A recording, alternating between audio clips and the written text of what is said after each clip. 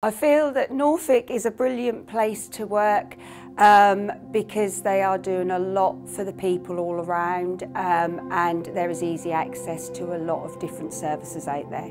My best thing about my role is, I think, being able to help cancer patients. In particular, I've had experience of my brother, two brothers dying from cancer. So, and I feel really now that I'm really giving something back. Get to transform what the traditional healthcare service looks like and think of innovative ways of working with patients and services to try to improve things.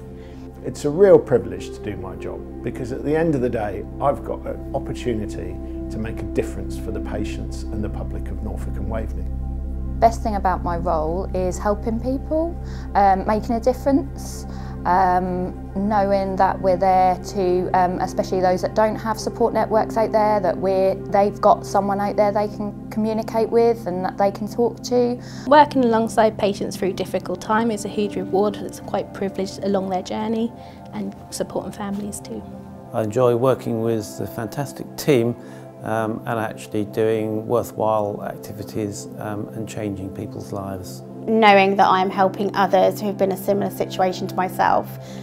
Challenges within cancer services naturally come with talking to people with fear and sadness of their diagnosis, but alongside that being able to make a difference. Challenges to working in cancer services for myself is sometimes it's hard to help somebody because you know they need the help but they're not willing to accept it, and I find that hard. I'm born and bred in Norfolk, so I'm going to say it's a brilliant place to live and work. We've got some fantastic countryside, the coast, and you know, really good teams that we work with. Lots of people are local people that work for the NHS, the same as me, I think, born and bred, so want to do the best for the community.